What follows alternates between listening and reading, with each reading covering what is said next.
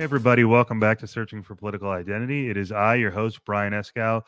Great to be with you. Thank you so much for being here. My guest today is a friend from Twitter, or X, excuse me, Elon.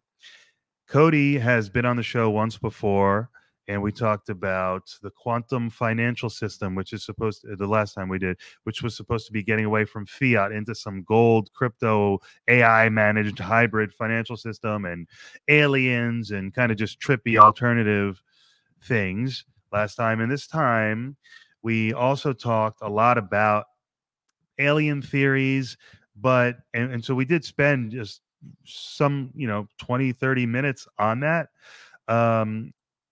But my point is, Cody is a very interesting guy. He's got an MBA, he's got a PhD, he did a dissertation on restorative justice. He's an amazing poet.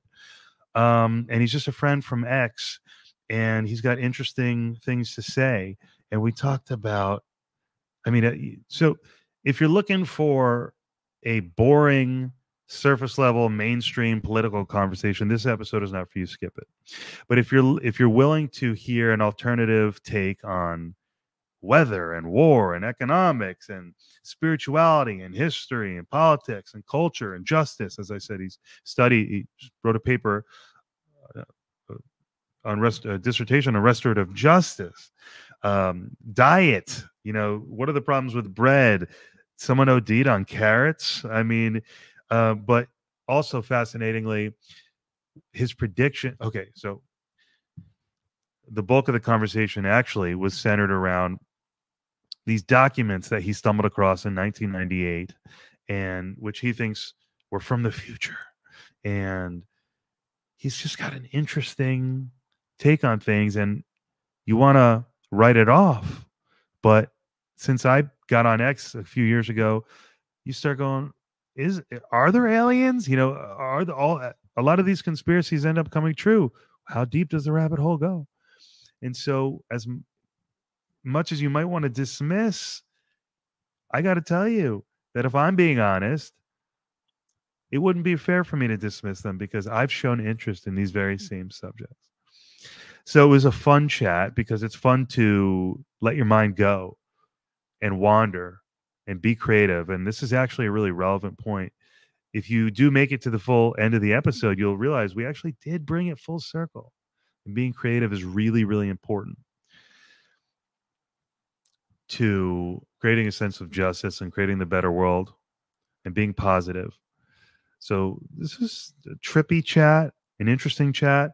And one other thing I want to mention is he gives towards the end of the conversation some predictions about what might happen. Actually, he references it right in the beginning of our chat too, but at the very end, he gets a little more specific of what he expects to happen in the next several months. And I got to tell you guys, according to Cody, you ain't seen nothing yet if you think we've already been through weird times with these assassination attempts and these hot swap.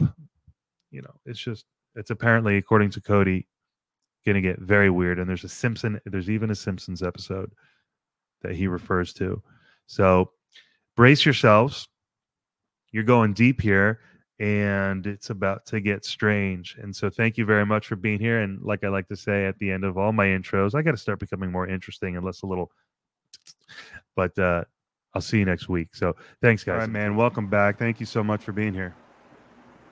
You're welcome, man. I enjoy coming on and talking and everything. You've just been on the first time. I know you want to start by asking me a question to kick off the conversation, so we will do that. But you've just been on once before, and so welcome back. We've had a Twitter friendship for just like my previous guests for as long as I've been on, and appreciate your kindness and interactions and contributions to my page. So thank you so much for that.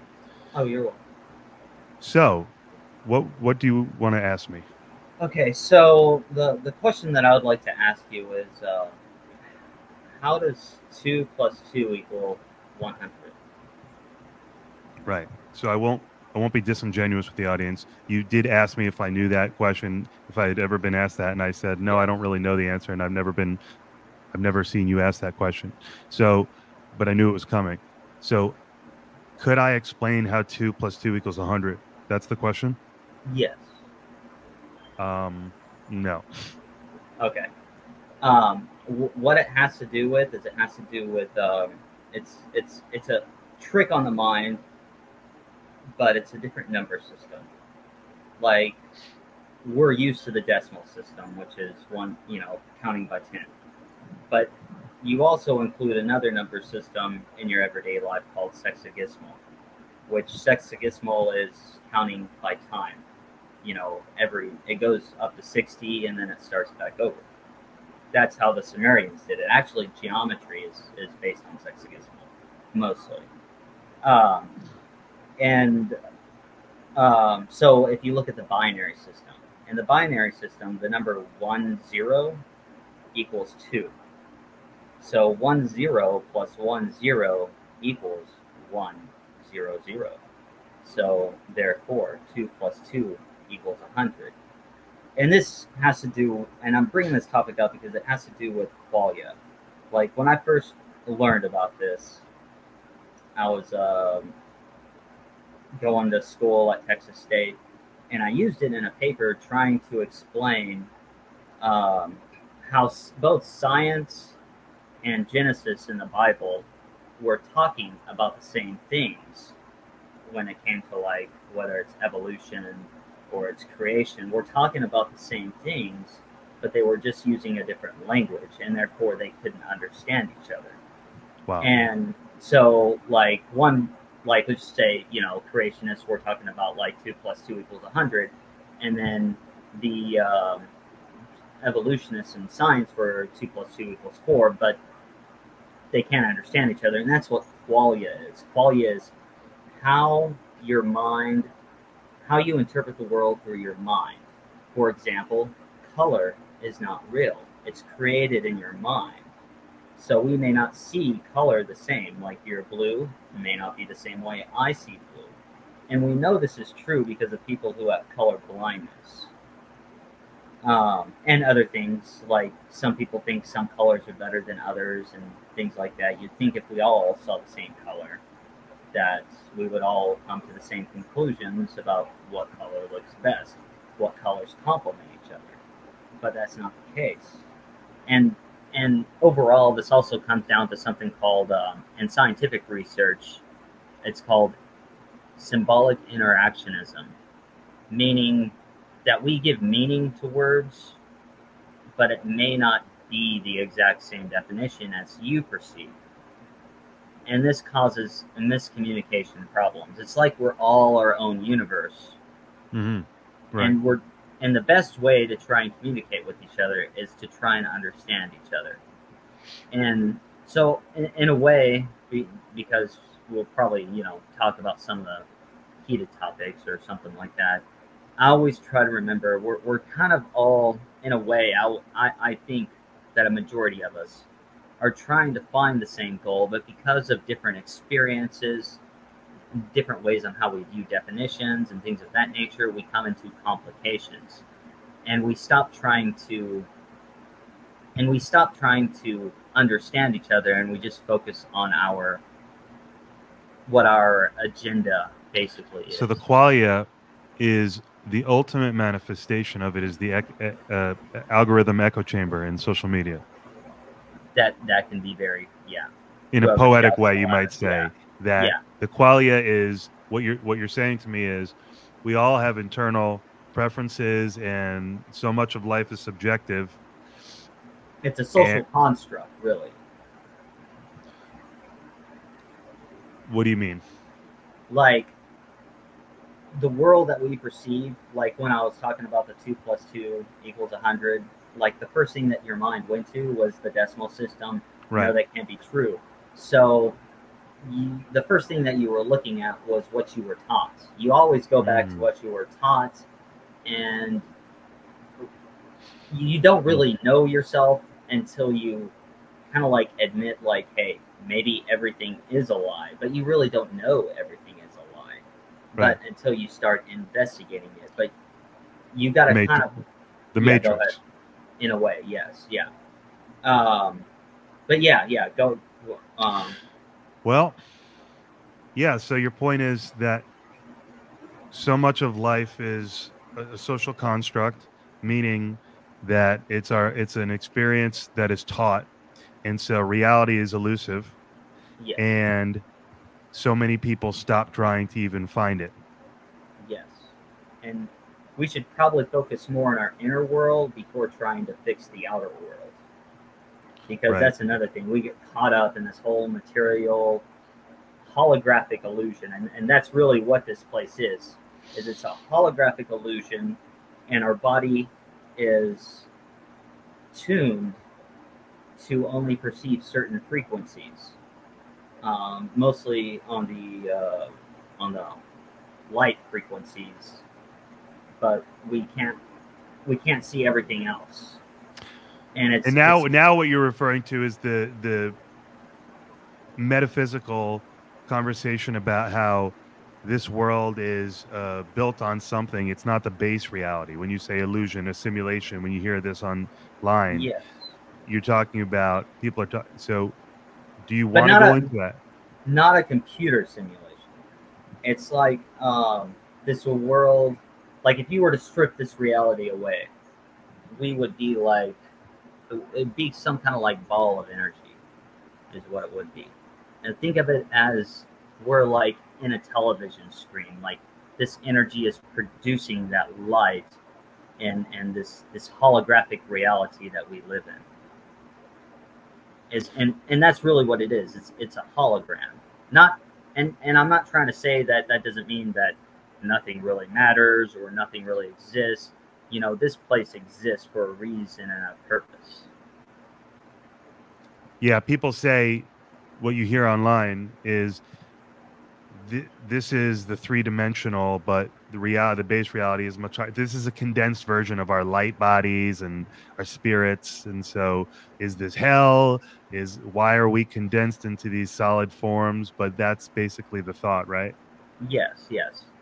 And I don't know if I have an answer to the other question, but there was at one time where I thought that maybe this was hell, but I've come more to the thinking is that this world goes by how we think, and that's why I choose to think positive, is to create a better world than to think negative and continue to create Right. hell. So the idea being that this is Earth and you can go either way, and you should strive to go positively. Yeah. But you're spiritual. You're a spiritual man, are you? Very, very spiritual. Yeah. And that can so where do you want to shoot from this topic? Well, let's just go into tell me about these 1998 documents, this experience you had with documents in 98. So one of the things that I wanted to first mention on this is okay, yeah, I would have to say I was 4 years off when I was talking to you the last time. And because we can start to see that now, because I talked about a uniting message that would come, and Trump started doing that. RFK picked up on it. Right. And later, not this election, I don't think. It depends on how things play out. And this was the area where I had the most difficulty because it was so confusing when I was reading it. But here soon, we're going to have a young president. And right now, I'm thinking that person's going to be Vivek, elected in 2028. And I think he's going to be who we call the Great Uniter. I could be wrong on that. It could be Vance. But I see it more from Vivek than I do from Vance. But I could be wrong. It's not like I wasn't given names or necessarily time periods. I was given just like presidents, really, to base my understanding on. But one of the things, I don't know if I hit on this ever, but I've thought about those documents a lot. And so I wanted to state, like, the person who gave me those documents, interestingly, his name was Brian. Of course. I knew a lot of Brians. It was me. You don't remember? Yeah. I knew a lot of Brians back then, though. But it was a popular name back in the 90s. Yeah. But so the person who gave it to me, when I was reading the documents, the person who wrote the documents was not the individual. The person who wrote the documents was just delivering them to me, but he knew me and he knew certain actions I would do in the future, specifically my laugh and my that little like. How do you smile. know that he knew that you would develop that little symbol, little? Because he told me, he goes, one of the things I liked about your videos was your honk honk. And I was like, what are you talking about, dude? And because I didn't know how to do that until 7 years after I met him. The laugh I could do.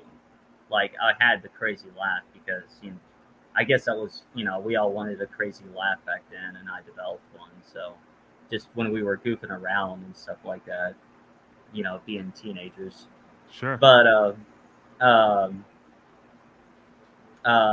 anyway, so like the person, they talked about streaming in there, like So you meet a guy, you know a guy named Brian, or you stumble upon a guy named Brian, and he has some documents. he was my manager at Tom Thumb, one of my managers, like a front end manager.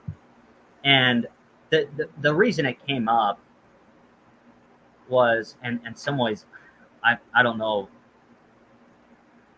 Well, hold on, let me finish this part. But we had an English assignment in our class, and it was about what we thought the future would be.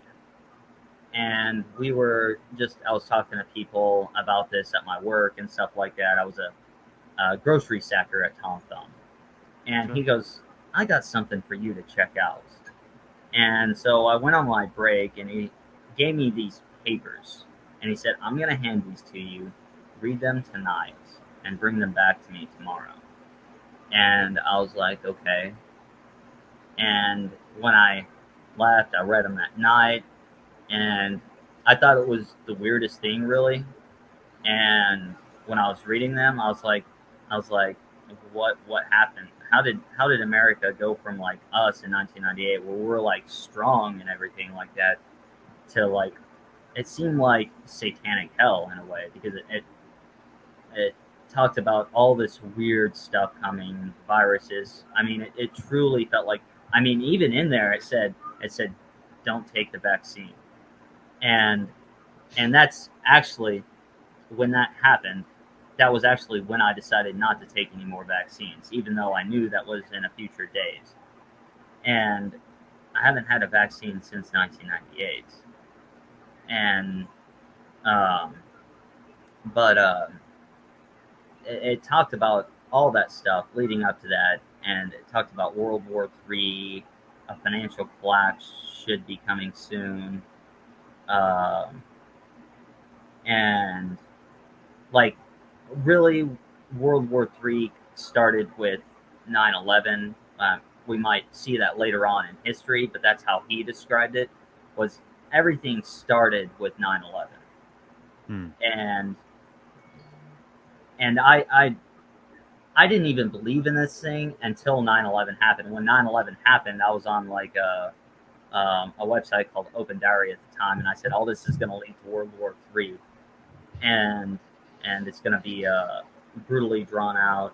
And he talked about Obama as a foreign president, and he talked about him as Muslim and not as Christian.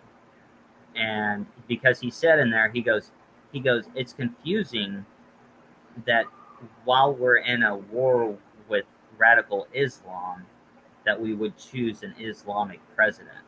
Mm-hmm. So he saw, whoever wrote these saw through things that most people couldn't see. And one of the things I was waiting for that was like the big bomb was, you know, Obama really didn't kill bin Laden. And when that kind of came out, I think it was in like 2018 to 2020. And I know a lot of people haven't seen it, but I was like, okay, things are coming up and coming through. We're getting ready for an explosion of truth about to happen. And that's when I started prepping seriously, because I knew that we were going to come to this high inflation time and everything like that. I'm not for sure about like, I think the power outages are mostly just like regional due to certain events that are supposed to happen. Like we're supposed to be bombarded with like some very bad storms are coming our way, and you can kind of see that in the weather lately. Like there's another hurricane coming. Like almost the whole state of Louisiana lost power during that last hurricane. And so what I'm saying is that person who wrote the documents was from the 90s, and I think the person, my best guess from the information that I know of today, would have to be one of those remote viewers. That's the word I was looking for. Now Into the future, because I always thought remote, and I don't know it well, but I thought they go in the past. They can go in the past or the future because, well, time is not like linear as we perceive it. It's actually all happening at the same time. But yeah, they can go to past and future, and even present. I mean, the government used them to spy on the Soviets. Right. I know. I've seen those claims, those documents of the CIA stuff. Yeah. I know there's documents that purports to support that. Yeah. Even those documents where they visited Mars like 1 million years ago. Yeah. You know what I'm thinking? It's like these conspiracy theories have been around for years. And on one hand, you could react to what you just said and say, it kind of feels like it's always down the road, always a couple of years down the road. On the other hand, you could say, well, things are strange. And I've been exposed to a lot of freaky information that makes me go, you know what? I got to leave open the possibility that everything that I thought was normal, living in the Matrix, aliens can't be real. There can be no non-human intelligence here. Atheists just kind of go to school, come home. That's life. That's all there is. I got to leave open the possibility that there is something much deeper going on that we don't fathom. And that's what you're saying. And that's what this alternative, conspiracy theory mindset suggests. And it sounds like you're telling me your experience with these, somehow a remote viewer possibly, somehow got these documents in the hand of your manager. Well, here's the tricky part. And this is the part that I'm trying to understand my best. And is if that person who handed me the documents, he told me that he got them at a library. But if he's not from this time period, because to me, if you saw me in videos and I did the honk honk thing when I didn't even do them at that time, would suggest that you're from the future. And that's the only possible thing that I can really think of. Now, could a remote viewer see that? Yeah, but that was not from his thing. I don't think he was a remote viewer, and he ended up, after I was done with my report, he ended up leaving and going somewhere. So I'm wondering if time travel actually exists. Well, a lot of people wonder that. And then you got John McAfee. You know him, right? I know of him. I didn't follow live his sagas, but I know of him. Yes. But he tweeted out that a Russian time traveler just came back, and in September they're gonna switch. They're gonna nominate Michelle Obama as basically. Well, he didn't say Michelle Obama, but somebody down below said Michelle Obama as the new nominee. This year? Yeah. And see, that came up in my documents too, not Michelle Obama, but it did talk about that the vice president would not be the nominee for the election. And I'm also, okay, now this may seem very strange, and it may be because I read the documents pretty fast a little bit during this time. that could be why I have so much confusion. But there, and I'm not for sure if this happens, so don't take it to heart. But I think there could be a possibility of a fake Trump death, and I know that sounds a little bit insane. But we might see him die, and then something happens, because there's supposed to be some kind of event that happens, and I'm not for sure whether my mind, just because there was a whole Tupac thing during the time we grew up where we thought he faked his death, Right. but I remember him surviving assassination attempts, and for some reason my mind thought he was dead, because I could have swore that somebody died during this time. And I was right about Biden not being the nominee. And I think he's about to be impeached, or 25th. But I remember some kind of event happened, and then it was like who they called the most hated, or Trump, like, reemerged. And then there was the election, I think. There's some kind of weird stuff that's going to happen here soon. That's just... You don't think the weird stuff has happened yet? No, things get weirder. Things get stranger. Like this is the time where I was talking about in the last time, where the financial collapse is probably going to happen, or we're going to see it begin to happen. They've already planned a financial collapse to happen in 2026. And I think this is just the beginning of it. And I think that's why Donald Trump is suggesting to change taxes, to keep more money in our pockets, because if inflation does go up high, we will need more money in this current system. Because I'm not quite sure when the quantum financial system kicks in, or any of that, because those documents on the office on the OCC.gov talked about that there was a currency collapse running parallel with the quantum financial system.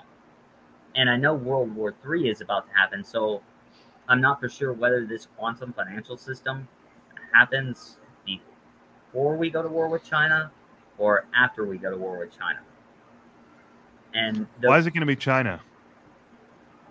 Well, it's going to be China, Russia, and Iran. I mean, Iran's already trying to kill the president, or Trump. And China, well, okay. So that goes all the way back to Goldman Sachs creating BRICS 2 months after 9/11. And in those documents, on the Goldman Sachs website, it states building better economy. Sound familiar? Build back better. Mm-hmm. And so BRICS and Goldman Sachs has a very close relationship. And they started BRICS, and the whole plan was for it to come up by 2050. And where people think 2030 is the goal, 2030 is just a small goal. 2050 is the true goal. And I don't know why it's that date yet, but that's something I'm looking into. Because if you think about it, BRICS, its final thing is supposed to be like China's supposed to replace America by 2050. And so that means that we have to go to war with them. What about their birth rate? Don't they have like a birth rate problem? They could, but I think a lot of this is going to be fought with machines. Well, they have a lot of metals, and that might be another reason why Congress, like, I hate to say it, ladies, but you might have to be signing up for the draft here soon. And sorry, ladies. Yeah, I hate saying that, but I did talk to a woman who was in the Army, and more than likely you wouldn't see like frontline action. And this war is going to be a little bit different in that, like, China has like machine guns that walk around on legs. Right, I've seen those. Yeah, and they have microwave technology. I don't think a lot of people know it, but China and India were in a war during COVID over a border dispute, which to me was kind of odd because India is a part of BRICS. I mean, the I is India, Right. and it that was kind of interesting and kind of strange.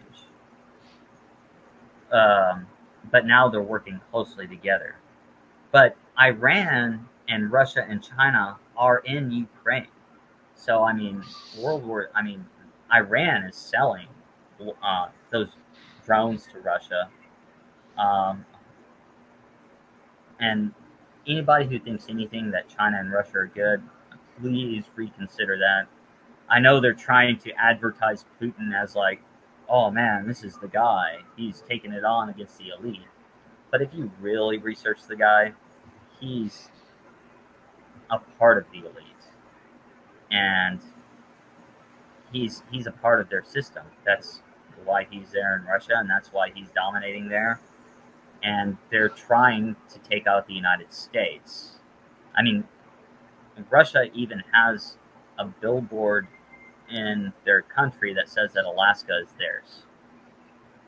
Yeah, provocative. So they're not like, Putin's not going to save the United States. What do you think is going on in Alaska? Or I was thinking Antarctica. Speaking of alternative concepts and conspiracies, because we have to acknowledge that, you know, we are talking about conspiracy theories. We really are. Yeah, and that's okay, right? Are we not? Or do you disagree?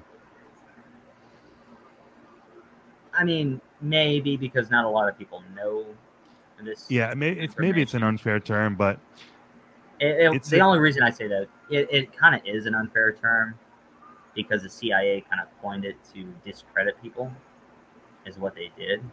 But we can look at it as a positive light, I guess.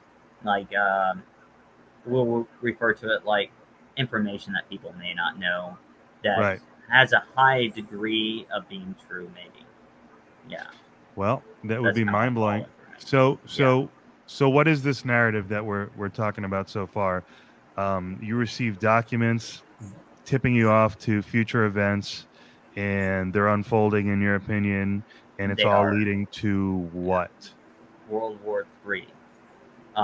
But we do win World War III, and after World War III, a better world will come about. That is what I got. Like, I mean, seriously, it does feel like we're in the end of times and stuff like that.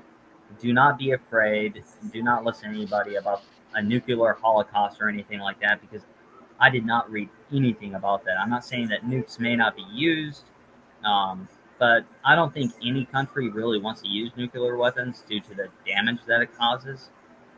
Although there are some nukes that have no fallout. But I know China wants the United States for its foreign land. So they want to have some kind of control over here. And they want control in Canada because Canada is fixing to be the world's leading exporter of water.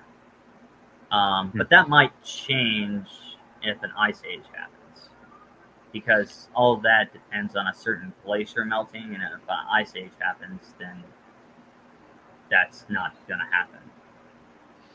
So we're talking about World War III, where the United States emerges the victor, and we're talking about cataclysmic global changes being at a period. So you're telling me we're in a period of great war about to be once again, and great climatological, environmental change? Yes. You think? Yes. Yeah, and an ice age is coming. And that's one thing that I don't like about this whole climate narrative, is that it presents the whole warming factor and that we got to prepare for that. But it's really an ice age that's coming, and not very many people are prepared for that. It's either Go ahead. or they knew that this ice age is coming. I'd like to say it's the big ice age, not the mini ice age, but it might be a mini ice age. When does this begin, do you think? And is... I think it's already starting, because you got the Arctic Ocean melting, and that'll stop the current that goes on in the Atlantic that brings the warm air to Europe. And if that comes to a halt, then we're just automatically in an ice age. And so what might the impacts be, do you think? Well, that's what our founding fathers went through when they first arrived here. So definitely less farming time, more snow, harsher cold. I mean, it's probably not going to affect Texas that much, but besides maybe cooler summers. But if we have the big ice age, then that's going to change a lot, because that would freeze all of Canada over and most of the northern United States. And you wouldn't see land for thousands upon thousands of years.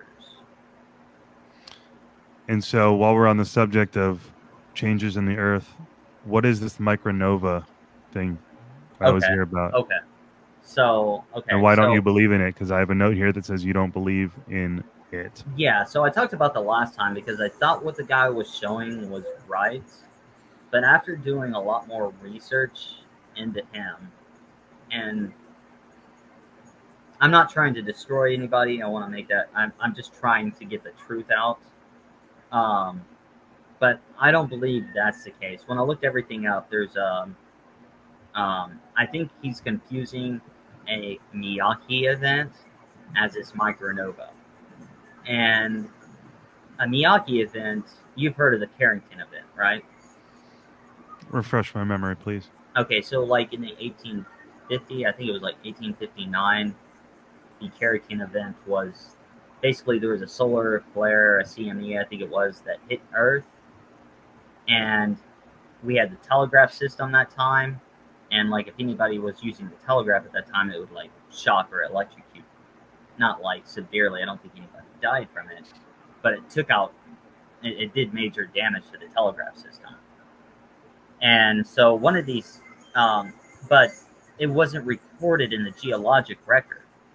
Now, a Miyake event is recorded in the geological record, and it leaves this beryllium-10 and I think it was carbon-14 imprint in trees that they found in the tree rings, and it's a very, very powerful like solar flare that comes at Earth that can cause things to be disrupted.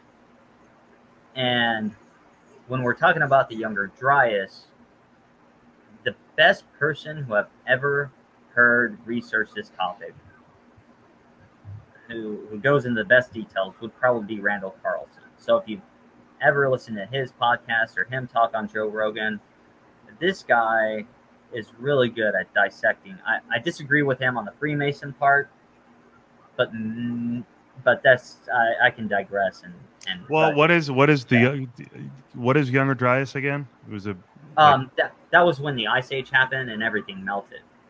And one of the things that he talked about, and that was and therefore the flood. That's what they say was like the Great Flood. Yes, but even more, man, he goes into more. Like he also thinks he knows where Atlantis is, like in the Atlantic, like the Mid-Atlantic ridge. What is it that you disagreed with him on? Was it important? The Freemasons. What about it?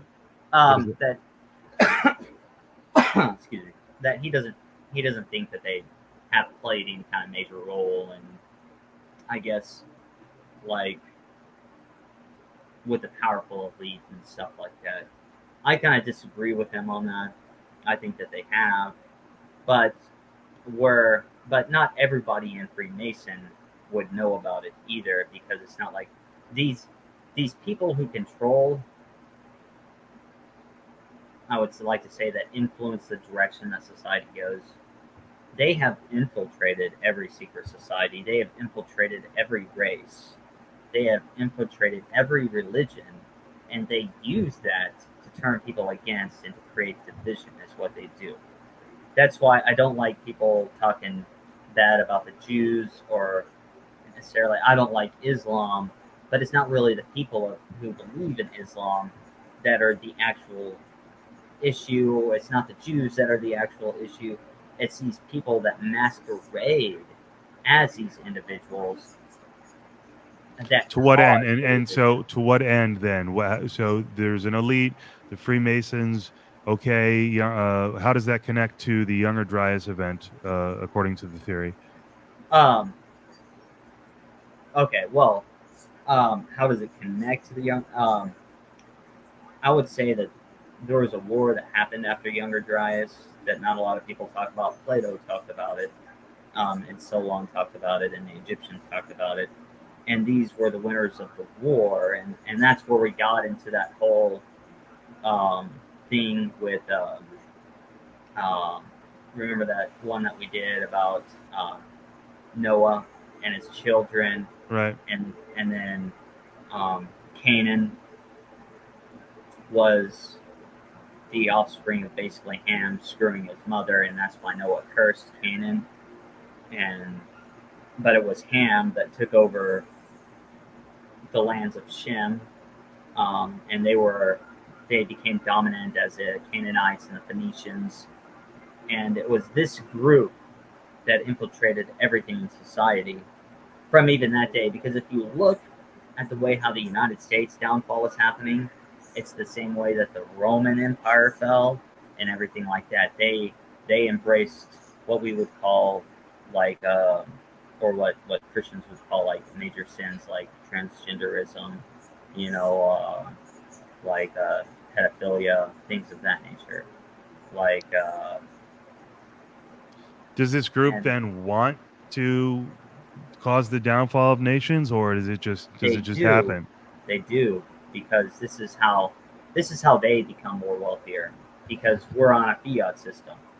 Okay, so with gold, they can come in and buy everything cheap, and they can switch the power to where they want it, and that's China right now, to where they can become more brutal and more satanic.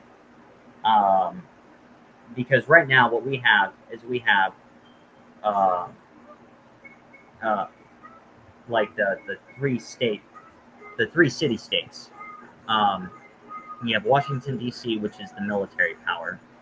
You have London, which is the banking power, the financial system, and you see Vatican City as the spiritual system. And they're trying to do the same thing with Russia, China, and Iran. Iran would be the spiritual system, Islam. China, the banking system with BRICS. And Russia, we see it as now the military might of BRICS. So they're trying to embed those three same systems. They're trying to make that transfer over.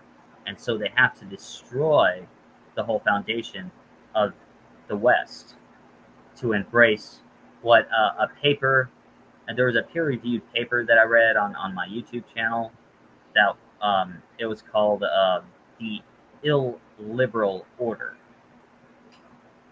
which would be the opposite of the West, and how they um, how they admired that system, and that the transfer of power is basically going to head that way. But we do stop that.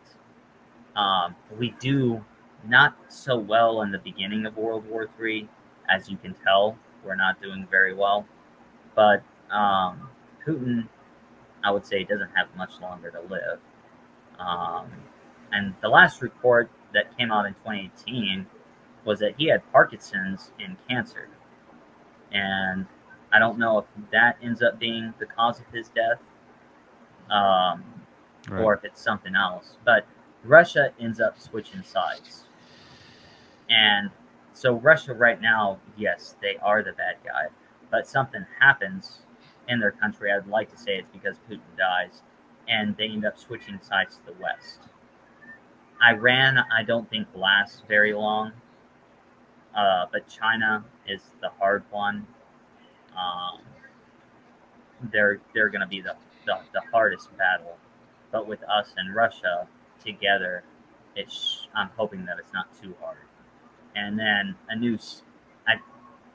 I would say a new spiritual era is born after this, because we're supposed to come into a time of peace. Like, after this war is over and a lot of truth is given, there's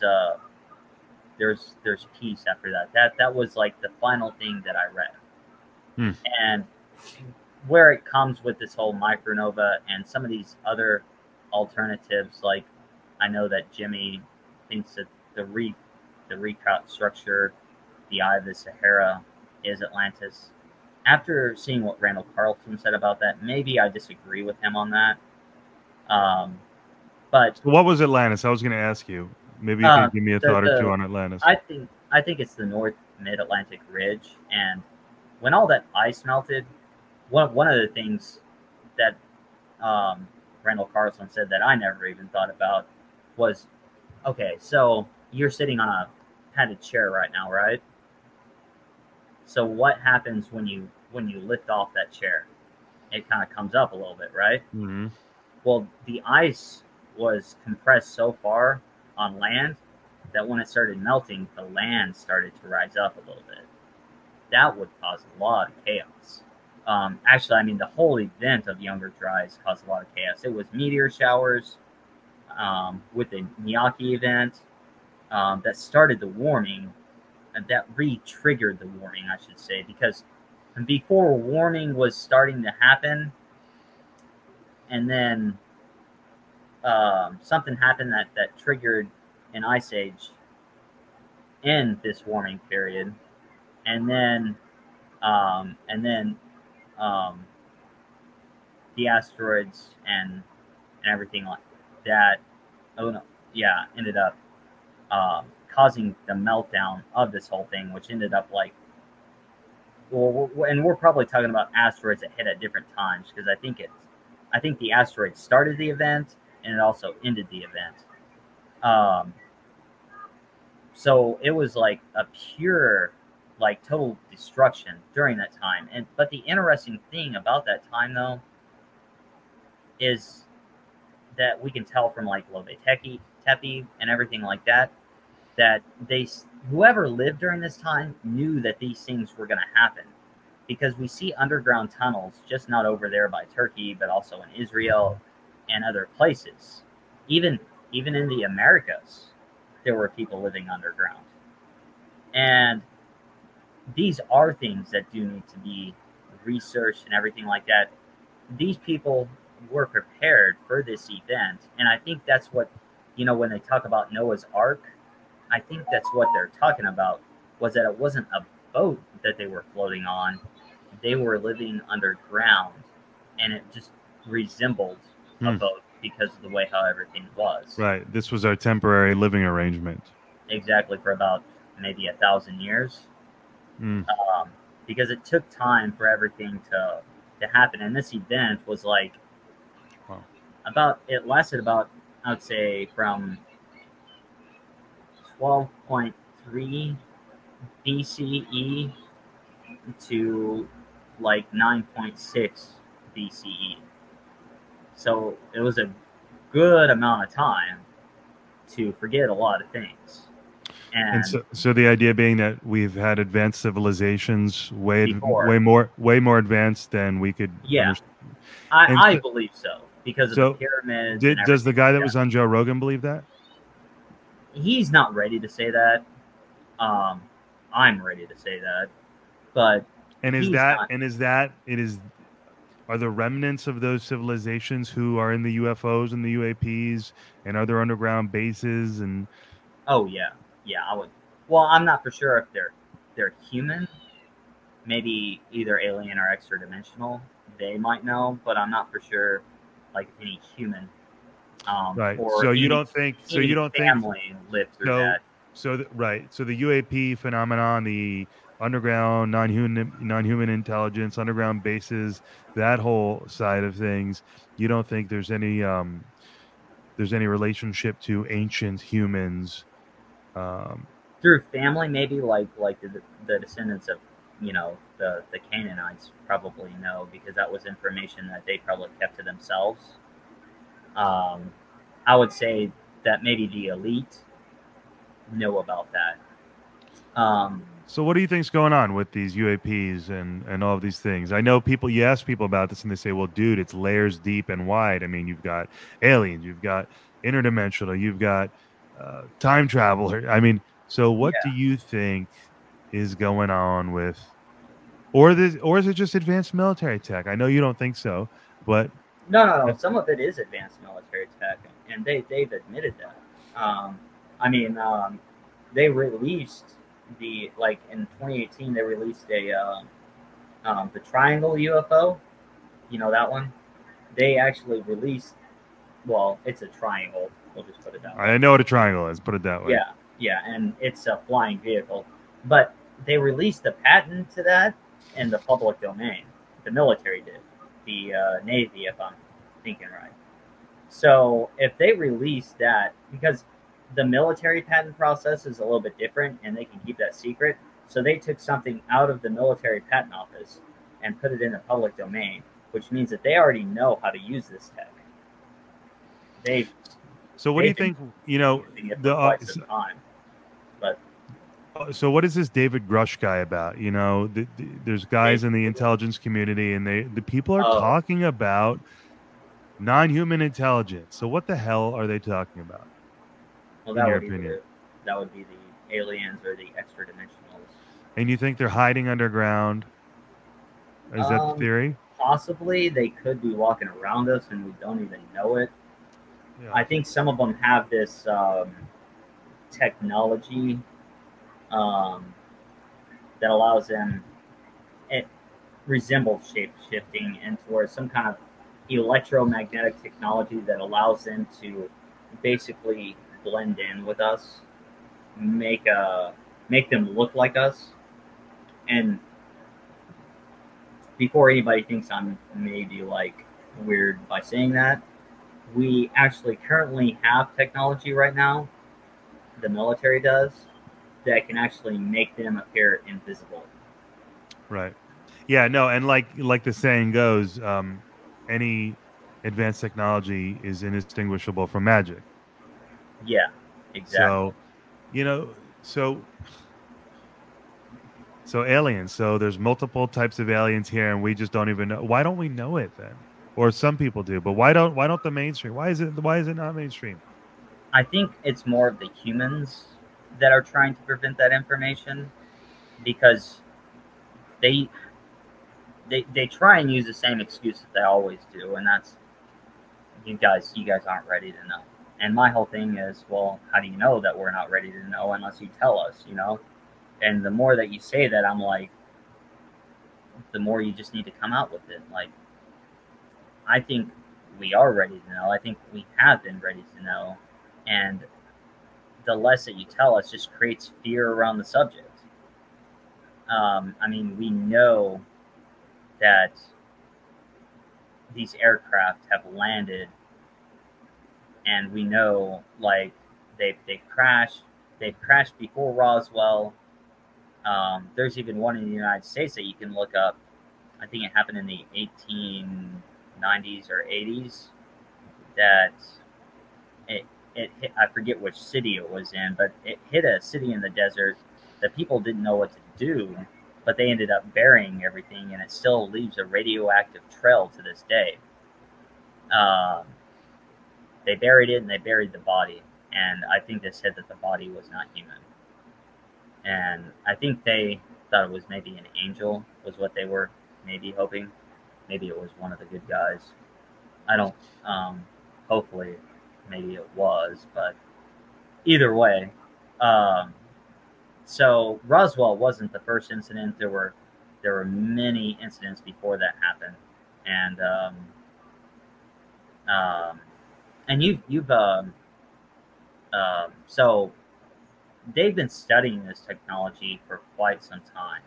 I would like to say probably earlier than what we know. They just didn't know what to do with it, because also Tesla knew a lot of stuff. And I think they were kind of waiting for him to pass away to get more experience with it, because he was really the only person who really keyed into everything, and he was trying to push this technology out too.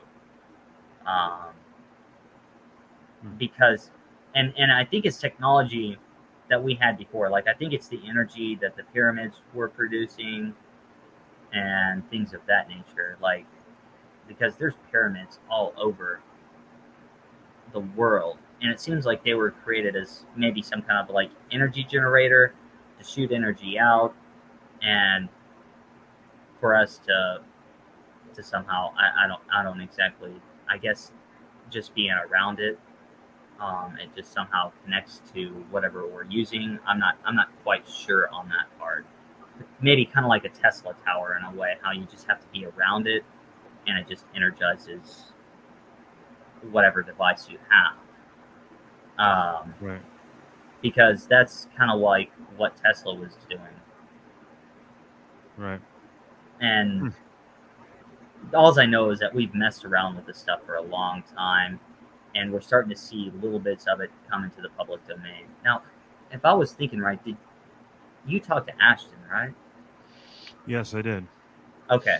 So we're going along the same lines of that technology, where I wanted to talk about something that I thought was just amazing, that I just learned, how they can use some kind of like plasma generator to basically break down oil. And like, if it was used in this, it would, instead of the exhaust being carbon dioxide, the exhaust would be like oxygen. Sweet. And it, and the plasma technology can do that because it disrupts the like the nucleus, to where everything's like freestanding. I guess I would say that's kind of maybe how the sun is able to create the elements and stuff like that. Well, it's over my head a little bit, to say the least. It is a little bit over my head too. But I know Ashton, you know, he's a guy pursuing what you would call alternative science, and he's got a lot of followers, and he does what seems to be rigorous research, and his conclusion seems to be that there is tremendously advanced technology, meaning doomsday weapons that make nuclear weapons look like children's toys.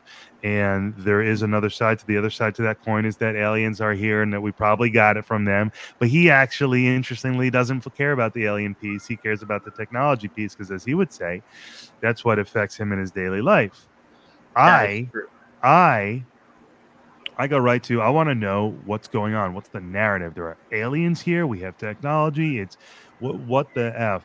So it's, you know, many people have these thoughts, man. And there appears to be something going on. The question is, what is the truth? What is the truth? It's hard to fathom. The truth is hard to fathom. That's what we started with. Yeah. Yeah. And it's so, because of miscommunication. I mean, right there, I mean, just the way how we communicate can obscure truth. yeah. But truth, it's like, to be fully honest, maybe we will never know the full truth until we actually die. Right. Right. But I'm hoping that we do, and I believe that we can. And to me, we're starting an exciting time to where we're going to get those answers. And this is where, like, we got to raise the vibration of consciousness. Like, humanity's in a very negative state. We got to get people to think positive. And I know that's going to be hard, especially in a time of war coming up and everything kind of falling apart. But to me, that would give more reason to think positive. Thinking positive is the beginning to raising your consciousness vibration. When I did my research on my dissertation, it was heavily based. Remind us what your dissertation was. My dissertation was restorative justice in the workplace, mostly through love and forgiveness. And this was like a PhD or an MBA? PhD, yeah, I'm a doctor now. I just want the audience to have Not, that. I really wasn't pursuing a doctorate. I just kind of fell onto me because I wanted to research this. Um, but um, but okay, yeah, I have a BA in English, a Master of Business Administration, and a Doctor of Management and Organizational Leadership. Right on. And so and my master's degree, this is one of the things that inspired me to pursue my doctorate. I read this book by Anderson and Adams, and it was called Mastering Leadership. And it talked about how right now humanity, about 5% of humanity is in the egotistical mind, 75% is in the reactive mind, and both of these together equal the lower mind. And so 80% of our population is in what we call the lower mind. Then comes the beginning stages of the higher mind, which is the creative mind. So in my mind, creativity is the key to escaping the reactive mind. Art, conversation, just doing something that furthers your brain. It can even be mathematics. It takes a different degree of thinking, getting outside of yourself. Right. So the creative mind is the initial stages, and 15% of people are at that stage. And then there's the integral mind, where there's 5% of people.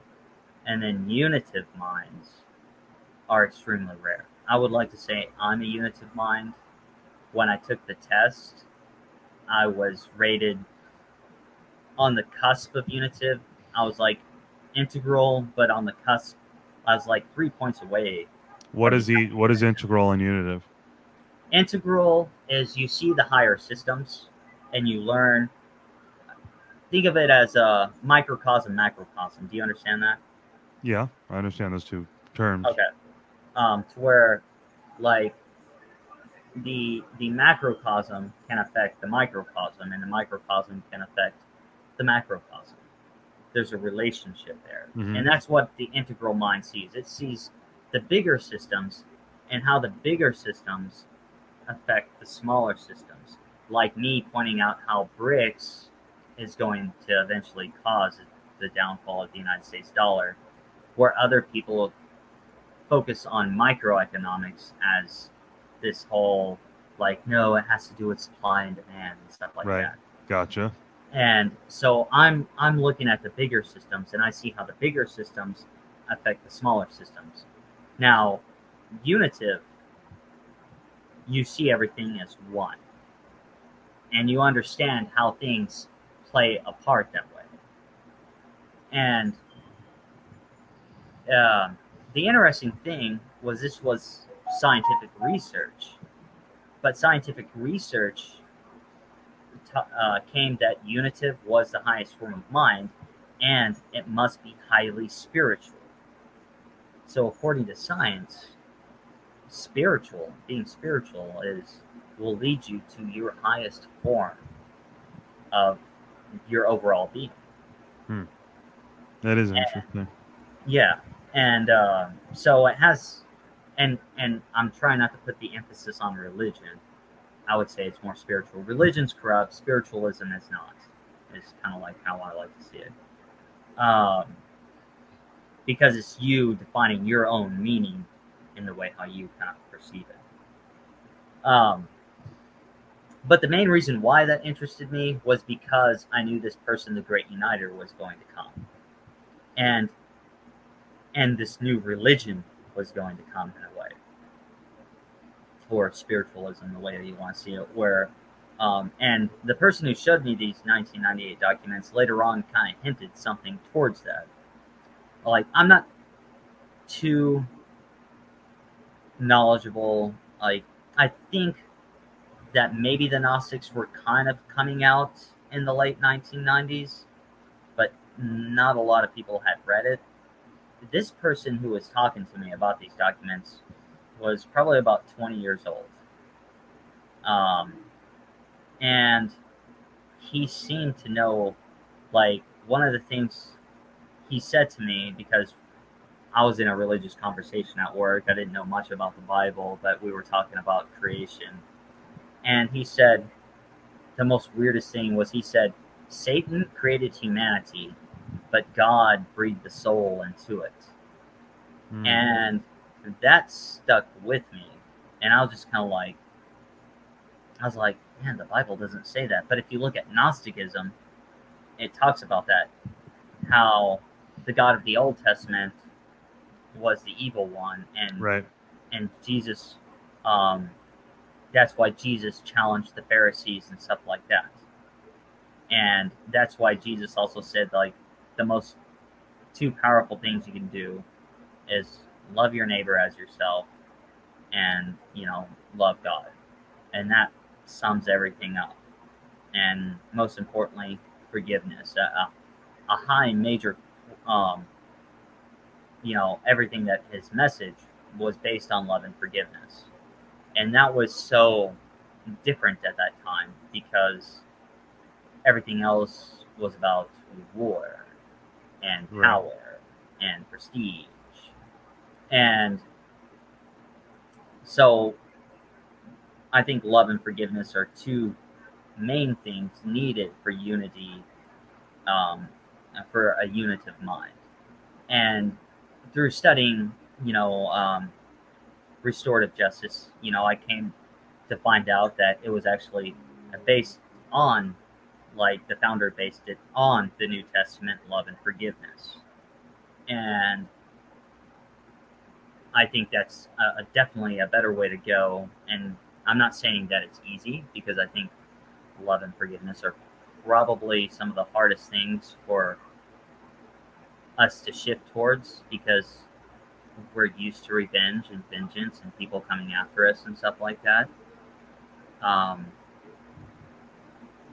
That it's just sometimes maybe hard for us to perceive to actually forgive somebody. But yeah, and that ties into what we started off by saying about, maybe that's why so many people don't try to understand each other, is because they have resentments and they're feeling negative. Exactly. Yes, actually, so, you know, and that's probably about all I gotta say about that at the moment, I guess. But a new religion is coming up, and it's kind of tailored toward that. I wouldn't say it's strictly Gnosticism, but it's surrounding around that. I'll tell you, most of what I believe is, I believe in Jesus's love and forgiveness.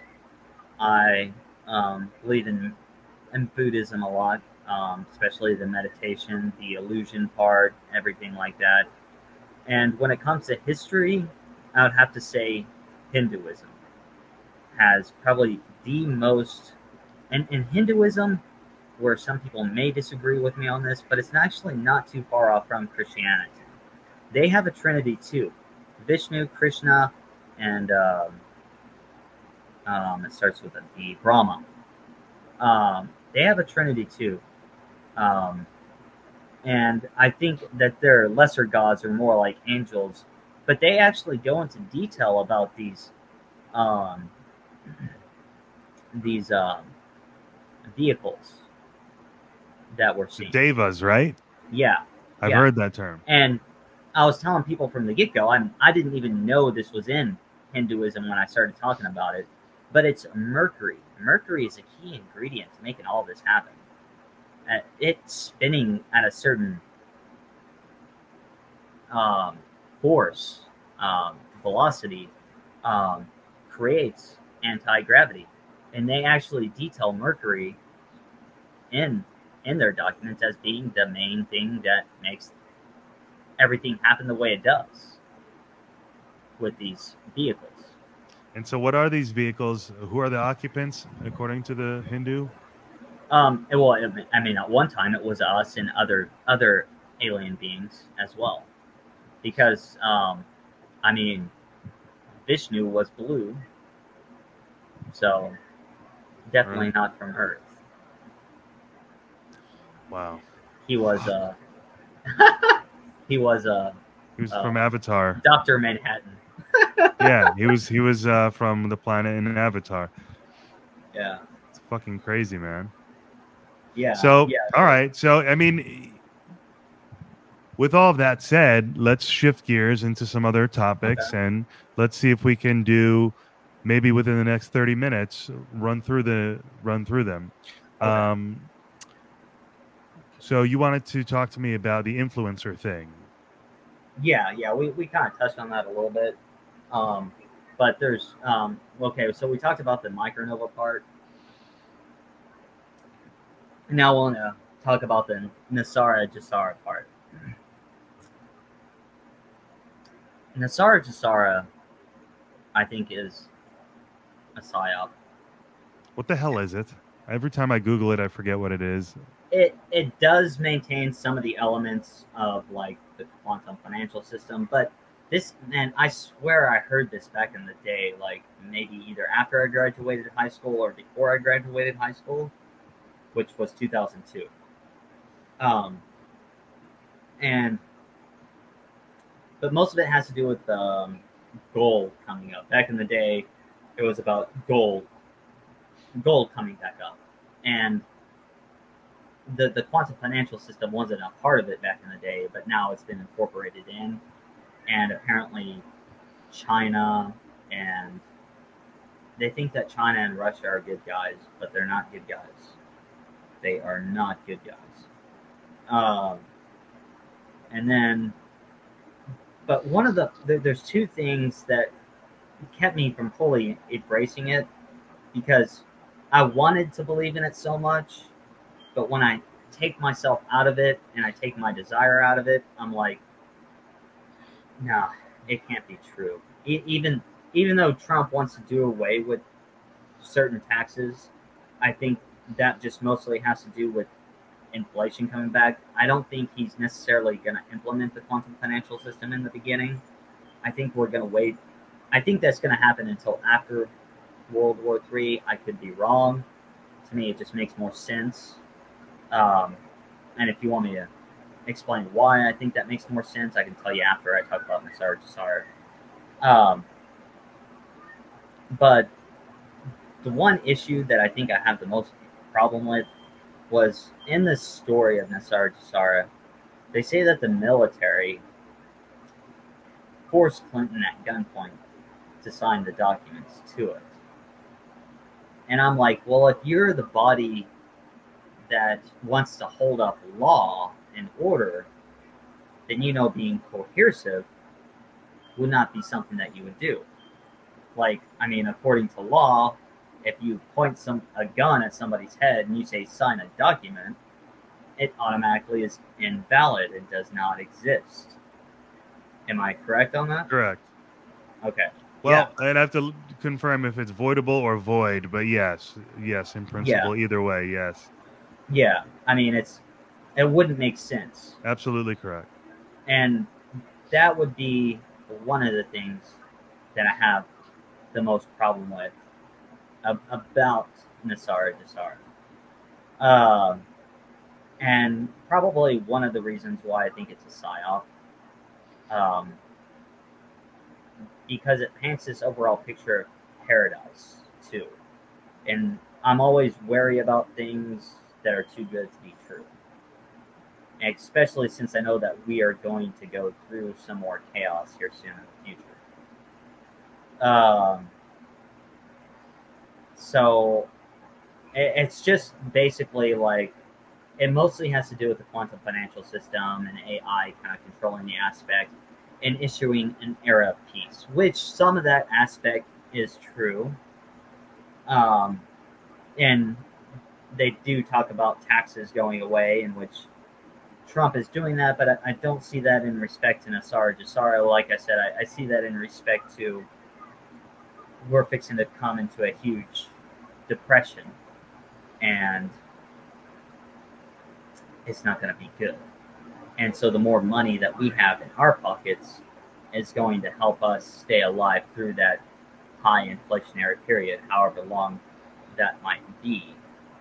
And I read a peer-reviewed document where it talked about 3 scenarios that the United States has the option of probably going through. And one of them, which was scenario 2, talked about a Great Depression happening from 2026 to 2035. Now, check this out. It talked about trying to use green energy in all of these 3 scenarios. In all 3 scenarios where they talked about using green energy, they talked about widespread blackouts would always occur. And in the documents, basically, green energy will not solve our energy needs, and it won't. And we shouldn't sacrifice ourselves for what I call like a climate hoax. The sun is okay. So the sun, for one, controls climate. But one thing that a lot of people don't know either is that the Earth has actually moved its axis just a little bit. And this is going to change the way that light comes in. And this can cause an ice age. This could be why we're seeing such weird weather.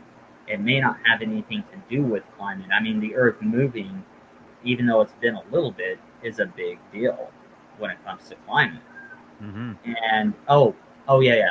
This is going to hint a little bit on Finn and the whole micronova, because he talks about that it's the north magnetic pole that's moving. It's not the north magnetic pole that's moving. It's the south magnetic pole. The geographic north is where the south magnetic pole is. And you know that because the arm of the compass points north to that direction, which what would a north magnet be attracted to? The south magnet. I see. So the South Pole is up top, the North Pole is up on the bottom near Antarctica. So that's all backward. So the South magnetic pole is moving towards Russia, but it's not going to go it's not going to go below Russia, but it'll probably stop there, and it has to do with it has to do with the Earth moving. And science is trying to say that we're the cause of it, which I don't necessarily think so. I think it's just part of that long cycle that occurs. It's a 41. I forget the name of the cycle. I don't think it's like Mikalkovich or something like that. I forget how to pronounce it or what it is. Yeah, whatever. But it's a long cycle. It's like a 41,000-year cycle and a 100,000-year cycle. But within these cycles, there's what they call mini cycles that progress things. And I think we've hit like a 10,000-year cycle within the long cycle that progresses these things by just a little bit. And I think we're going to see the biggest changes when the next 10,000-year cycle happens. When that happens, then we're really going to see a big change, because that's when a new axis is supposed to be happening on the Earth, to where it's moving its location very subtly over a long period of time. But that can also lead to catastrophic events that do occur. And those events can happen fast, or they can happen slow, just depending on what's going on,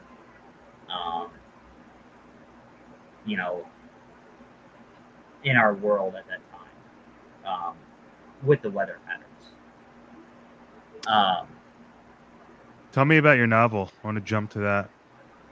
Okay. Right now, it's a 50-chapter novel. I'm on chapter 40. I still got to get 2 programs to overview it, make sure everything's correct and everything like that. So I'm expecting it to come out. My planned date was September 23rd to October the 11th. I would say it's probably morally going to come in the October area. But so the protagonist in there is Teriel. That's what my whole social media is about. It's about connecting my novel with social media and what I call a time war that begins about 300,000 years ago with the Anunnaki, Enki and Enlil, coming from the planet Nibiru, to do something to the human race. And Teriel is a part of that story. On Tiamat is where the story begins, and it's kind of the beginning of the whole alien question and things of that nature. Perfect. Well, now I want to read it. There you go. And my novels pertain to a lot of the knowledge that I've acquired. I'm just writing down and putting my novels in there because I feel like that's the best way that I can express the knowledge. It's how one of the ways that I was able to retain so much information to those 98 documents that I talked about was because of the poems, because of some poetry that I wrote. Yeah, your poetry is amazing, I gotta say. Thank you.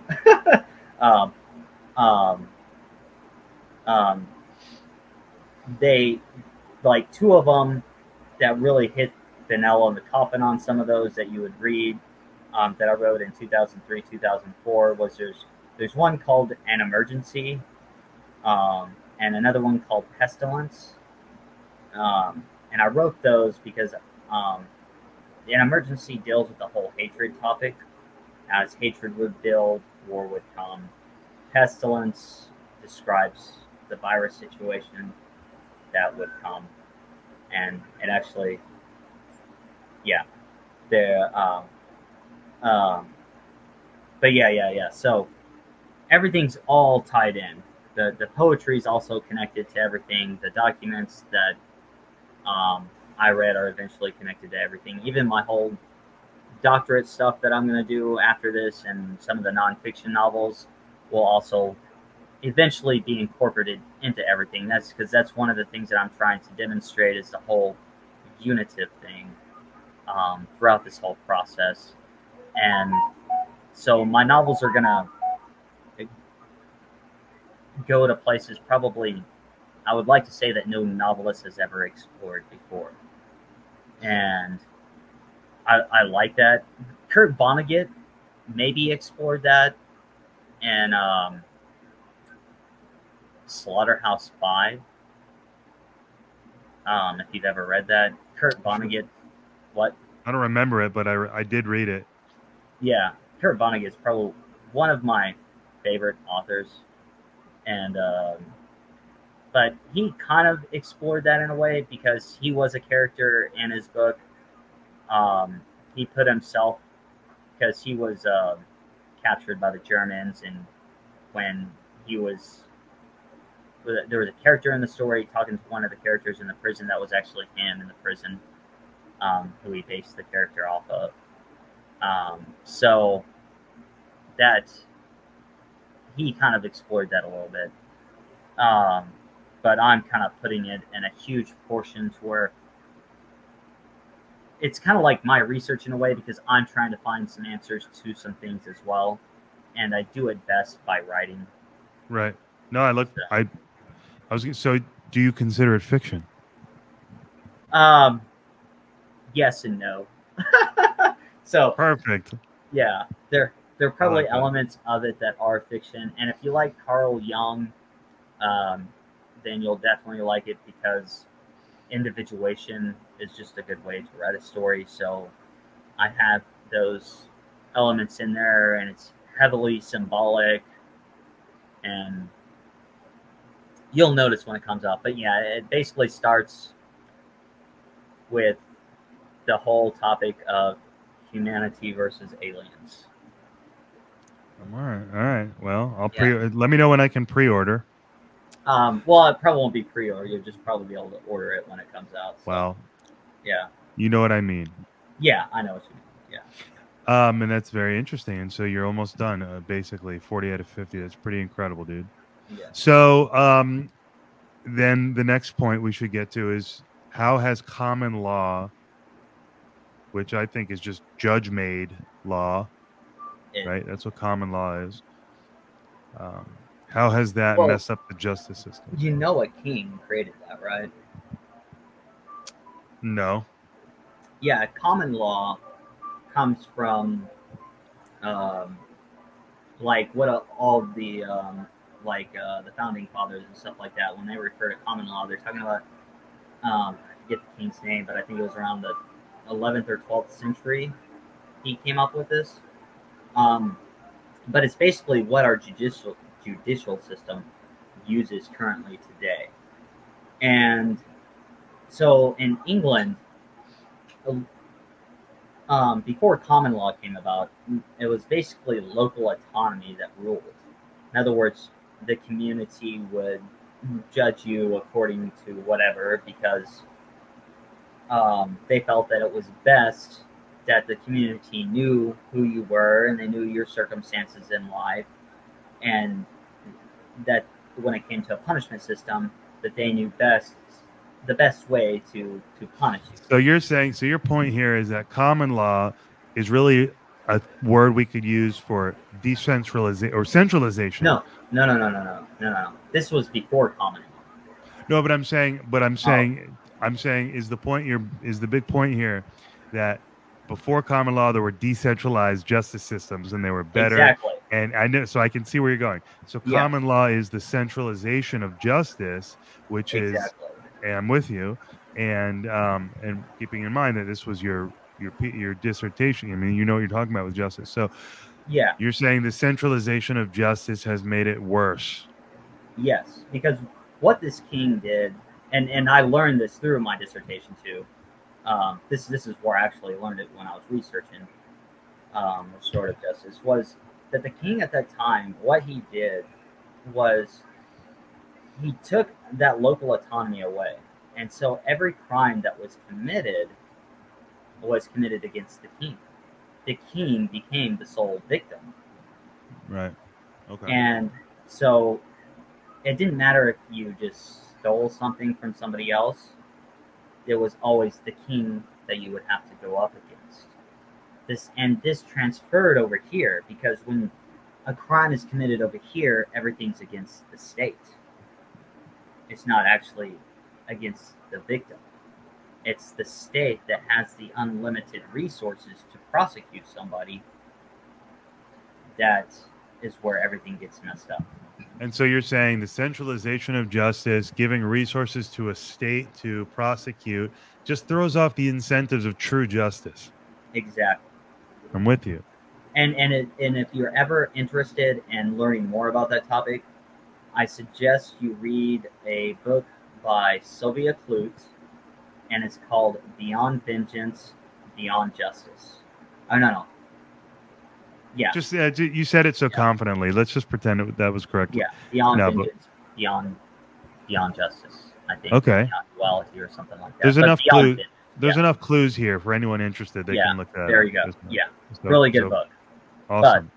But yeah. So I just wanted to say that I think when it comes to the justice system, I think this is a major issue that needs to be solved because there's definitely issues in the justice system, especially with the Bar Association and fuck them.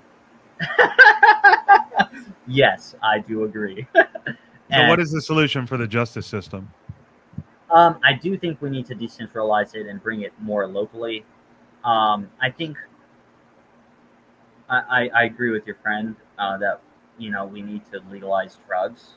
I think that would be a first good step in releasing people out of prison that do have user-based relations. But I want to add something in there that I haven't heard him talk about. Maybe he has, but I think everybody who's about to be released, like something like this does happen, I think they need to be psychologically evaluated because some people aren't ready to be really released. They need some kind of transition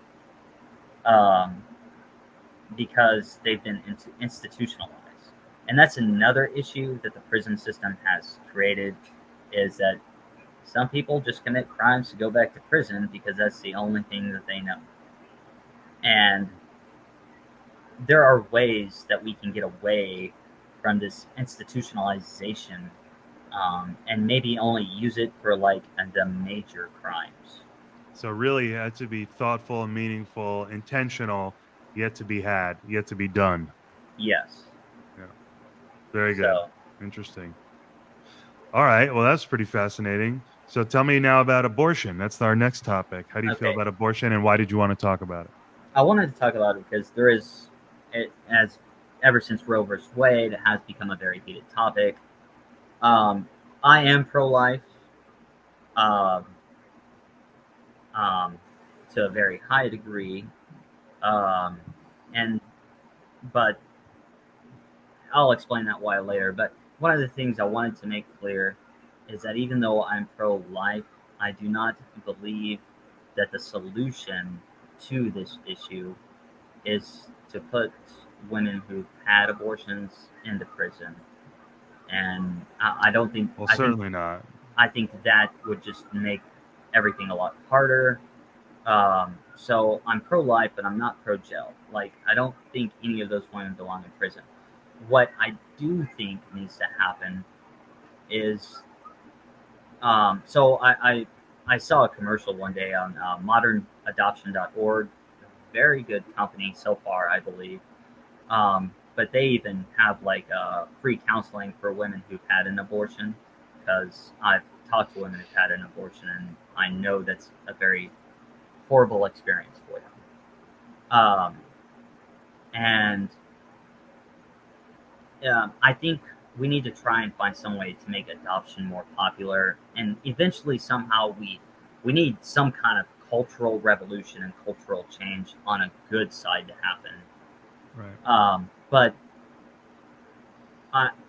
this they actually try to help them find parents, and um, if anybody wants to adopt, they have lists for people who want to adopt, and you know, if there's some way that we can find some kind of middle ground to where, you know, adoption would be the better solution to this than what we have, I would definitely prefer that, and I would like to see some kind of organization that may be similar to Planned Parenthood, but without the abortion narrative, kind of jump to the forefront.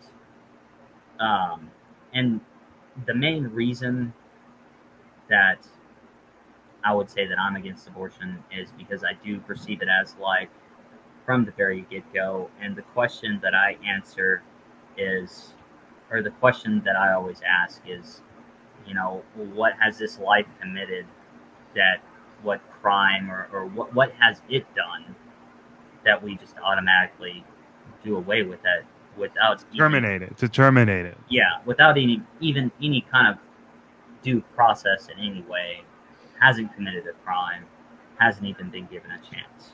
Yeah, and then you get into the whole abortion conversation about personhood and where's the line drawn. Yeah, well, I think it starts right from the get go. I mean, there's an organizing force to it, like it follows like the force of life follows the same steps as what you would call the flower of life, um, which is, if you draw circles, well, just look up the flower of life, but it's a whole bunch of circles connected, and when 8 of these circles form, it's called the seed of life, and that actually happens in the in the beginning stages. Once these 8 cells form, it begins to create the heart. And in the heart are brain cells and everything like that, neurons, stuff like that, that actually stay in you forever. Like, your heart does have brain cells in it. And your heart, sometimes, I do actually think that sometimes we may actually think with our heart. Its magnetic field is more powerful than the brains. And that's something I think we need to look more into. Well, either way, the point being, the argument is, once the process begins, there's an honor and a duty to facilitate it, not end it. Yeah, exactly. It's an organized force at work, and That's just my opinion, and it's wrong to oppose that.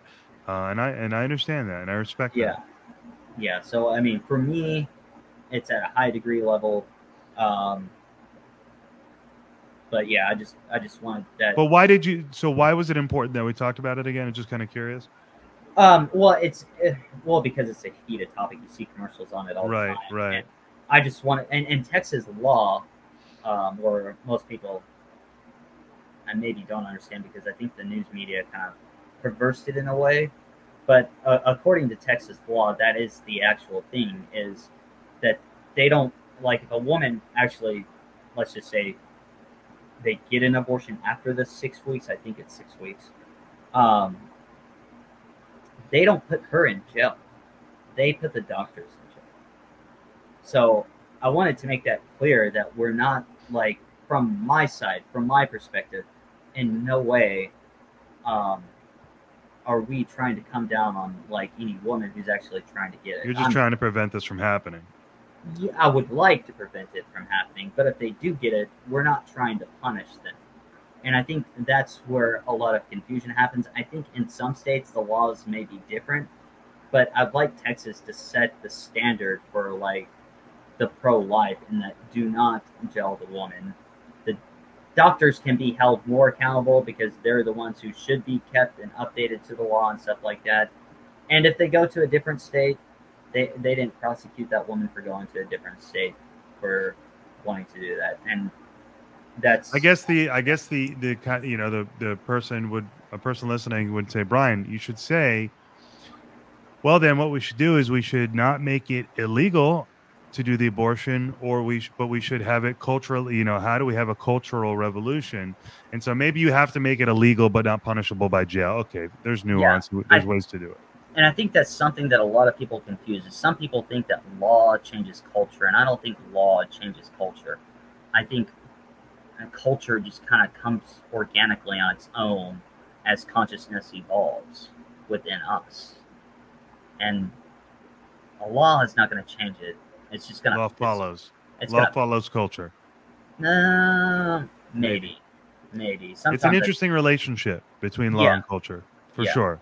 And we've, yeah, you know, it's kind of been a theme, one of the themes of our chat tonight. yeah. So, do you want to mention something about diets? We've just got Yes. this interesting list of topics. You know, I brought that up even before RFK because I was talking to you about that beforehand, and then RFK talked about his whole thing, and so I wanted to say that, but yeah, the nutrition and everything that he's doing is correct. Um, and I did check out like the carnivore per se diet. At the beginning, I was kind of against it. Kind of am a little bit, but I'm more in favor of a more rich protein diet with more meats than I am with fruits and vegetables. Like I would say that a majority of our diet should be meat and fat, and then a little bit with a little fruits, a little vegetable, and a little grain. Um, that's the way how I kind of perceive it. That's and and actually that diet, like if you're looking to lose weight in a month, I would switch to a carnivore diet for about a month, and you'll drop that weight. Because that's what I did during wrestling, and that's how I lost weight during wrestling. Even though I did more extreme things like spitting into a can, wearing like 5 sweats and a trash bag in a sauna. Um, if I ever needed to lose weight, I know how to do it. um, but with carnivore or something like that, I've heard people saying that one of the issues that they have is that they have no control over eating in a way, and that kind of helps them. I'll say when I was doing nothing but eating meat, I found myself to mostly be skipping breakfast and not eating till about 3 o'clock. So I don't know how they can continuously eat meat, but I was basically fasting the week that I did do it. But I do eat a few vegetables, and I do incorporate fruits. a few fruits like watermelon, cucumbers. Cucumbers are vegetable, but you know, those are some of the ones. And bread. Bread, most bread is bad. You got to be real careful eating bread. I love my toast. But I will tell you a really, really good bread. It's expensive. It's like here in Texas, it's about $6. But I love the name of it. It's called Dave's Killer Bread. I was hoping you would say that. Now, what's funny, and I was actually going to say, please be Dave's Killer Bread, but it just occurred to me that I haven't been eating that. But I did. I was for a while, but Okay. but I need to get back to it. Yeah. Why do you like Dave's Killer Bread? Well, they use all organic ingredients, and they don't use. See, here's the problem with most bread, is that they bleach it. They put it through some kind of processing system that really just eliminates all the good stuff, and it's more poison to your body. It's going to turn into sugar, and it's going to feed the wrong systems in your body, and it's going to probably make you tired. It's probably going to cause an inflammation response, and that's why a lot of people go to keto, and they've been finding that on that diet that their inflammatory response is reduced and everything, probably because, I mean, bread is pretty dominant in our diet when you look at it. Oh, yeah. And so, and inflammation leads to a lot of other different illnesses and diseases, even cancer. Yes, you hear this? Yeah. My wife is dealing with an issue like that. That hopefully acupuncture. We're going to go to acupuncture. Oh, I'm so sorry to hear that. It's okay. I mean, we'll be thinking. I'll be thinking about her and you. Yeah. She's doing good though. Good. But it can, and I don't think that what she's facing is actually dealing with diet. It has to do with something else. But these are things that can happen with bread, and also certain vegetables. Vegetables and fruits, they're a lot harder on our body to digest. It's actually weird. Like, vegetables and fruits are digested in the intestines, but they're digested by it rotting. That's what the bacteria does. And meat is actually completely digested in our stomach. And there was a video that I watched on YouTube somebody had their colon removed, and they had this bag right here. And he talked about it's weird that he actually thinks that the doctor's telling him to eat more fruits and vegetables cause the inflammation response in his irritable and his IBS disease that caused him to eventually get his colon removed. Because he said that when he ate fruits and vegetables with his bag, it would fill up with air. And so I would say most of flatulence has to do with eating fruits and vegetables. Right. Probably morely on the vegetable side. And I'm not saying there are some good vegetables that you can process. Most of them are what they call root vegetables, but be wary of carrots. Somebody actually died from eating too many carrots. His skin actually turned orange, and he overdosed on eating carrots. Yeah.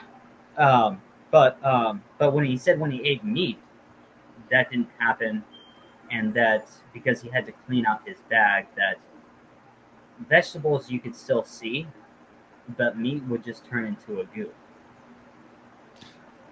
And so I guess the takeaway here is, in terms of diet, is to... I would say, like I said, yeah, is that fruits and vegetables. I would concentrate more on meat and less on fruits and vegetables, even though those are, I think, still important. Like, I will still eat watermelon. I'll still eat broccoli. These are fruits and vegetables that are easier to digest. Cucumbers, pickles, pickled juice is still good. Spices are okay. Cayenne pepper is good. But be wary of carrots. Yeah. If you have carrots, I would say few. Potatoes, I would say, are still good. Leafy vegetables, I would be wary of because of bacteria. And leafy vegetables are just leaves in themselves, are not part of the plant that are supposed to be eaten. And they actually have their own defense mechanisms. Like they can create their own pesticides and their own defense mechanisms. Actually, in the wilderness, like if a caterpillar starts eating a leaf, it'll send a signal up in the air, a certain, I guess, smell for bees, and the bees will come and attack it. And plants are conscious. They are. They have their own communication systems, and plants are conscious. So don't let that fool you. And they can actually see. They have photoreceptors. They don't have to have eyes. Right. Well, it makes you wonder, what the implications of that statement are. Yeah, but I do still think that there needs to be more research into the diet area. Food is thy medicine. Pythagoras said that a long time ago. The person who came up with a squared b squared equals c squared. But it's very interesting, yeah. my friend. So let's bring this thing home by sharing with me your thoughts on the election and the events leading up to it. Okay, so I still think they're going to make Kamala Harris president, I think, before the election. And I think we might see that before the end of this month or at the beginning of October, somewhere around in there. That's the October surprise, maybe. That could be on their part, yeah. Because I think that they're noticing that she doesn't have the votes. Because there was even a news station that went around, and I think it was in California, they went into restaurants and they said, "Who are you voting for?" And they said in almost every single restaurant that we went to, like everybody said they were voting for Trump except for like one table. Right. And I was like, well, that tells you something. It's going to be hard for them to rig on her portion. So I think they definitely got to do something there. And see, that brings up the episode of The Simpsons where they have Donald Trump dead and Kamala Harris as president. And I'm thinking that scenario is before the election that they showed. They also have another one of Donald Trump being president after this situation, and I think some kind of later episode. And that's why I wanted to bring up the whole possibility of a possible fake death in this whole thing. I'm not actually sure if that's the way it goes, or if pretty interesting. Trump actually does die, and maybe it's J.D. Vance that is the actual great uniter and comes through everything and gets elected. And that could be it. I also talked about, or maybe, God forbid, seriously, yeah. Trump is killed, and it goes to an open contest, and it is Vivek. Yeah, that could be a possibility too. God forbid. Yeah. No. I'm not trying to bring any of those scenarios true. Sure. But these are just real life situations that could be facing, because a person started questioning whether the 2024 election was going to happen in the documents. Because like, I'm not sure. Okay. So we're coming full circle here. We're saying that it's, like you said, it's going to get stranger. Yes. And it's going to get crazy. Yes. And the weather is supposed to pick up bad too. In a sense of natural disasters, hurricanes, tornadoes, earthquakes, volcanoes. And I think this is around the world.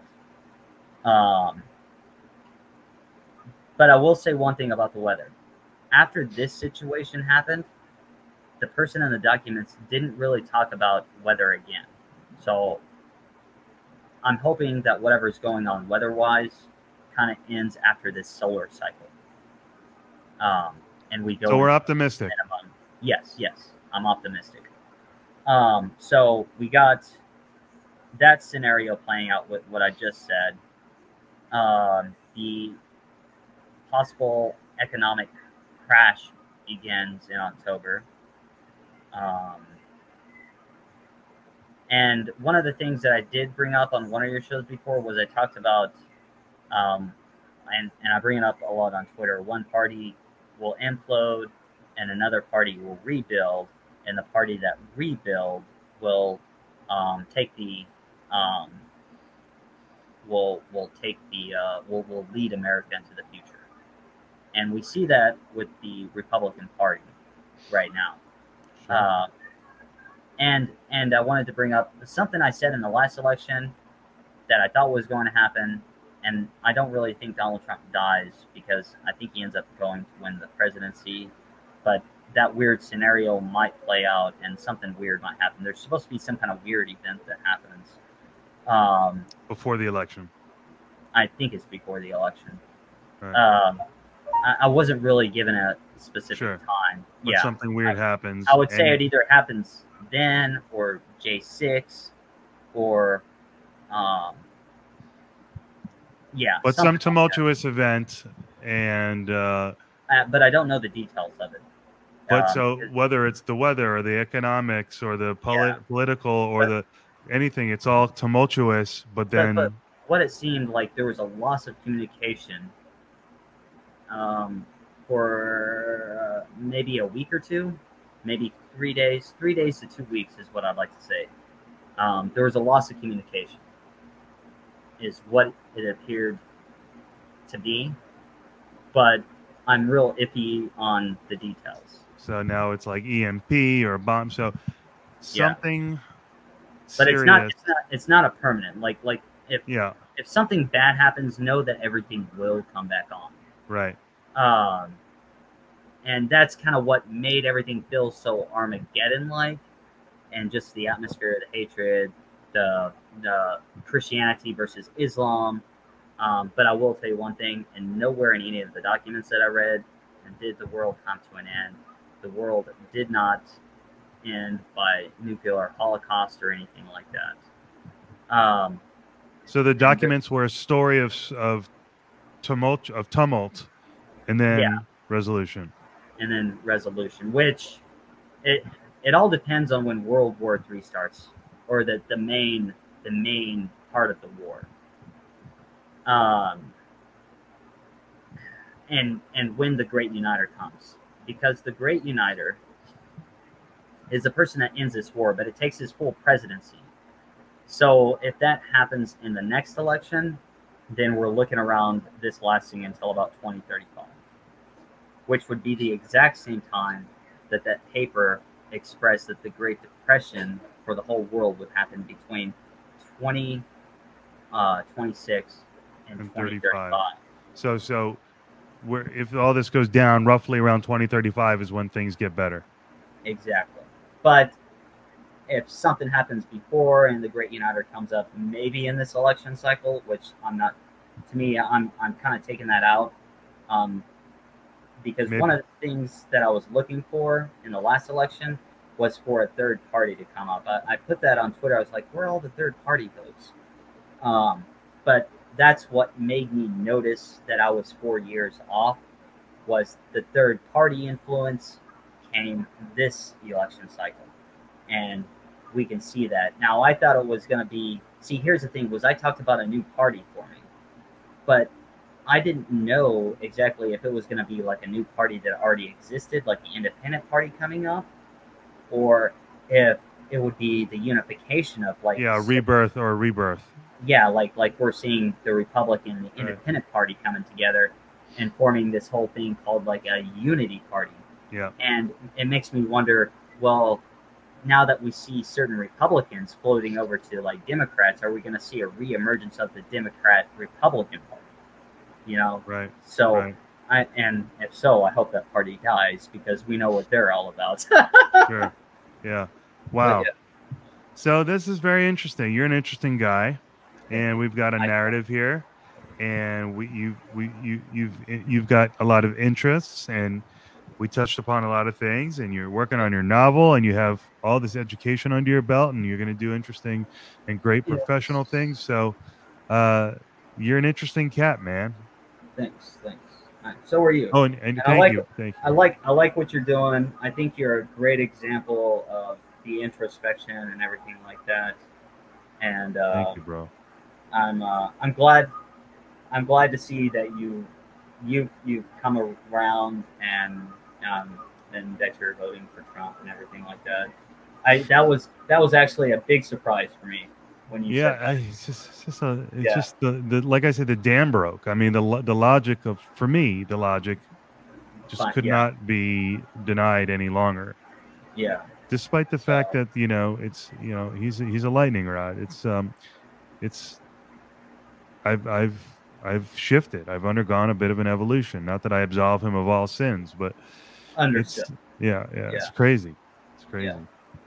Man, thank you so much for Thank you. sharing this with me, and I look forward to engaging with you regularly on X and having you back on if you're ever interested for another chat.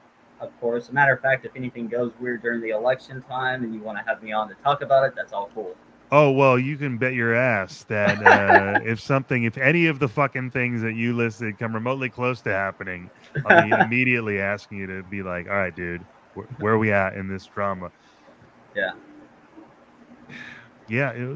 What else? The last thing I'll say is I went out to dinner about 4 months ago with my girlfriend's friend, Okay. whose boyfriend is a really smart, like machine learning engineer guy and really sober guy, highly educated, working for a three-letter agency now, was at some defense contractor beforehand. Oh wow. And he didn't get into specifics, but like I said, a very sober guy. We're at the dinner, and I thought I was asked because this was when I was really getting into aliens on X. Really Yeah. getting this whole information stream that people would call conspiratorial or certainly alternative. And I said to him, blah, blah, blah. And he goes, "You're not crazy." He Good. goes, "You're not crazy. I know you're," because he's working on that stuff. He Yeah. and he goes, "There are certain things that will be released in 2029, I think he said, but he said you're I not can see crazy." And that. that was chilling. Because I was going into dinner with this really nerdy, not even really nerdy, super cool, but like I said, really sober math engineering guy. And I brought this crazy energy to him. All I want to talk about is aliens. And all he did was, in the most serious way possible, like, oh yeah, I wanted to talk to him about I it wish you could bring him on. because I know no chance. But the Yeah. reason I brought that energy and that curiosity to him is because he was working for a defense contractor and in this advanced Yeah. space, Oh, so to speak, things. space. And so let's leave it there because Yeah. a listener might say, "Hey, this Cody guy is awesome," but he's off his rocker, and that's a fair reaction. That's what a mainstream thought would have to an alternative thought. But for anyone who might have that reaction, um, I had that kind of conversation, and there's a lot of things that just make you go, "Shit." Is there much more than what meets the eye? And so, when does the rabbit hole end? Any final thoughts, sir? Um, when does a rabbit hole end? I think. Um, Well, you don't even have to address that, but just any other I parting would. words you want to leave me with. Any parting words I want to leave you with? Um, is that well, I hope everything goes well in your life, and I just wish the best for everybody. Really, Right. that's my whole motto. Is while I'm creating this whole, I call it my organization because I see things like what I'm doing kind of a business wise, and I kind of plan things accordingly that way. Um, but my motto is success breeds success. So the more successful everybody else is, the more successful we are overall. And that's the message that I think people need to contain. Is I don't think we should see each other as like competition or anything like that. We should see ourselves as ways to make each other better. It's a unitary mind speaking. Exactly. And if we treat did that, your neighbor like yourself, and yes, increase yourself, increase your neighbor, it's all the same. exactly. And so be positive, be creative. Yes. And that's it. Yeah. I got it. And I'm move forward, leave the past behind, because the past ain't gonna do anything for you. Right. Virgil said it best. Wow. Fortune favors the bold. Right. So that's good. Go. This is good. This is great. Yeah. Great place to leave it. Now I'm really thinking. All right, buddy. All the best to you and your missus, and I will talk to you soon. Thank you so much. You too. You have a good one. You as well.